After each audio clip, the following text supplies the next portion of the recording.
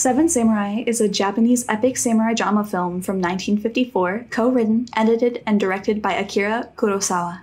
Originally released on April 26th of 1954 in Japan, Seven Samurai has since gone on to be one of the most remade, reworked, and referenced films in cinema history.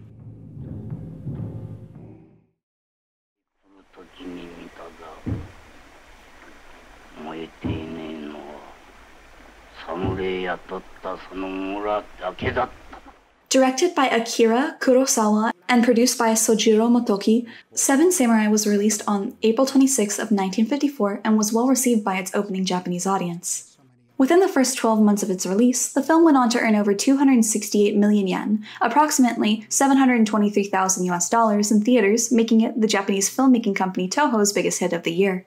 Calculated for an annual inflation over this period of time, from 1954 to 2020, of 3.48%, the opening 12 months earning of $723,000 would be equivalent to approximately $7,230,000 in 2020. At a runtime of 3 hours and 27 minutes, including a 5-minute intermission with music, Seven Samurai is the longest picture of Kurosawa's career. According to Kenneth Turan from Criterion, Toho was originally fearful that no Westerner would have the stamina for its original length, and subsequently cut 50 minutes before so much as showing the film to American distributors. Before the advent of DVDs, an abbreviation for digital video disc, various edited versions were distributed on video. However, most of the DVDs and Blu-rays that do exist contain the full film, including the original 5-minute intermission using the DVD transfer from Toho in Japan.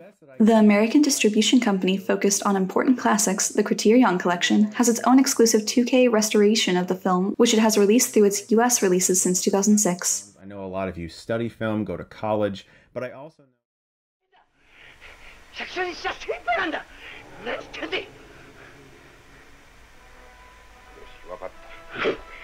In 2016, Toho carried out a 6-month-long 4K restoration of both Kurosawa's Seven Samurai and his 1952 film To Live at the Toho Tokyo Laboratory in Chofu. Due to the fact that the original negatives of the film, a stripper sheet of transparent plastic film in which the lightest areas of the photographed subject appear darkest and the darkest areas appear lightest, was either lost or, as theorized by those at the Tokyo Laboratory, discarded long ago, they were forced to use a second-generation fine-grained positive and third-generation duplicate negative elements to restore the film. The 297,406 frames were individually scanned and digitized, with each receiving at least 6 copies. Each frame was separated using the RGB color model, an additive color model where red, green, and blue light are added together in various ways to reproduce a broad array of colors, one for red, one for green, and one for blue, and subsequently doubled for both low and high exposure in order to obtain the highest image quality possible. Although software within the restoration industry exists for automatically removing dust and noise, the work to remove it was still difficult, as buttons on shirts that shine in dark scenes are automatically identified as dust and erased. According to a post from AV Watch, the most difficult scene during the restoration process was the final battle scene that took place during a strong downpour of rain. This is because it's difficult to distinguish between the rain that has fallen and the scratches/noise on the film. By looking at the work from behind, they were able to identify and correct these small scratches while keeping the intensity and the emotions brought to the scene by the rain. Although the finished product couldn't be screened for Akira Kurosawa himself, the restored 4K film was shown to Seven Samurai's script supervisor, Teruyo Nogami, who said, "I was just impressed. I wish I could have shown it to Mr. Kurosawa. I'm sure he would have been happy to see it." Although, as of 2020, this version has not been released anywhere on home video. According to a post on NHK Newsweb from February 23rd of 2016, the 4K restoration was originally set to be released nationwide on October of 2016.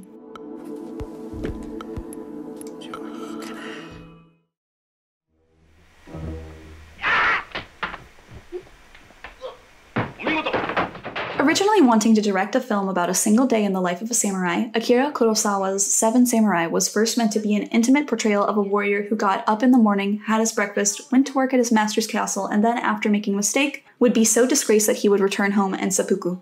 Ultimately scrapping this story, Kurosawa then pitched the idea of a film that would cover a series of 5 samurai battles based on the lives of famous Japanese swordsmen, with his partner and screenwriter Shinobu Hatsumoto going off to write the script. Worrying that a film that was just a series of climaxes wouldn't work, the idea was also scrapped.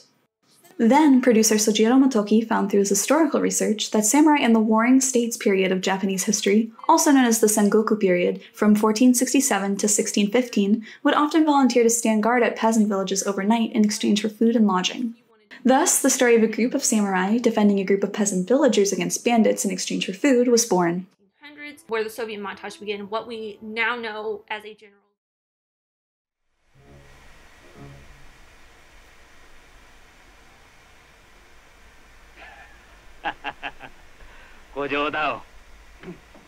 The story itself has a rather simple, yet equally engaging premise. A group of bandits eye up a mountain village in hopes of raiding it, but their chief decides to wait until after the harvest as they had raided it fairly recently. After overhearing this group of bandits plotting to raid his village, a farmer speaks to his village elder seeking help and advice in saving the village. Witnessing in the past with his own eyes a village who had hired a samurai and remained untouched by raiders, the chief declares they must also hire a samurai to defend them if they wish to survive. Since the village is poor after being raided not too long ago, they can only offer food as payment. The chief, Isaku, advises them to find hungry samurai. The hungry samurai later recruited by a small group of farmers are Kenpei Shimada, played by Japanese actor Takashi Shimura, a war-weary yet strategic ronin, a samurai without a lord or master during the feudal period of Japan, who acted as the leader of the group of samurai and the first to suggest the original intended hiring of 3 samurai was far too little to defend the village. Gorobe Katayama, played by the Japanese actor Yoshibo Inaba, a skilled archer who acts as Kenbei's second-in-command. Shichiroji, played by the Japanese actor Daisuke Kato, Kenbei's old friend and a former lieutenant. Kyozo, played by Japanese actor Seiji Miyagoshi, a serious stone-faced and skilled swordsman. Katsushiro Okamoto, played by the Japanese actor Isao Kimura, son of a wealthy samurai whom Kenbei reluctantly takes in as a disciple. And Kikochio, played by Japanese actor Toshiro Mufune, a humorous yet temperamental rogue who lies about being a samurai in hopes of joining the group, but eventually proves his worth and resourcefulness.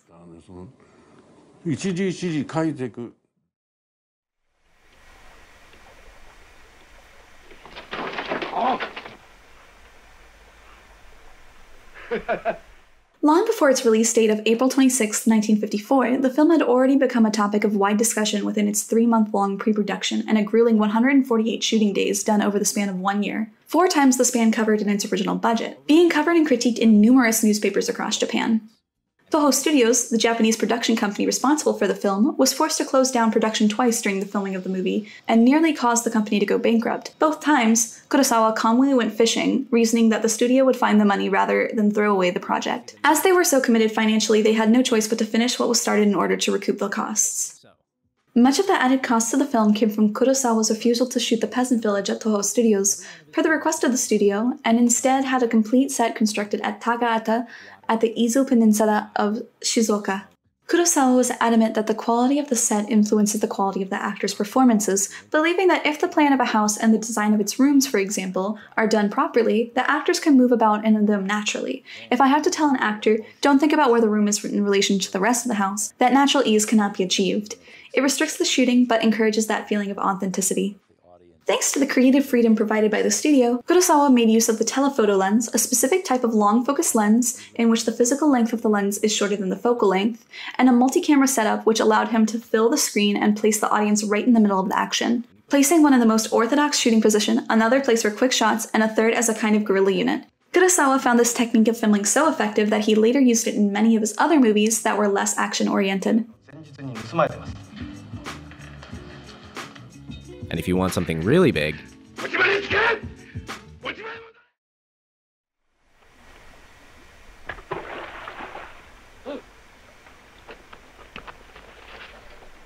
if you want to watch the film in its entirety for yourself, as well as read/watch the additional content related to the film, you can find links for everything mentioned in both the description and the pinned comment below.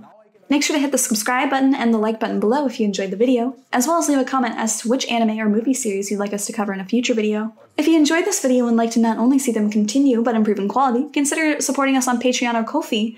Links in the description below. Thank you for watching. My name is Skitterine, and if you want to know more about me, check out my Twitter at Skitterine. Sequence or the entire plot. Now I understand why this film has been remade.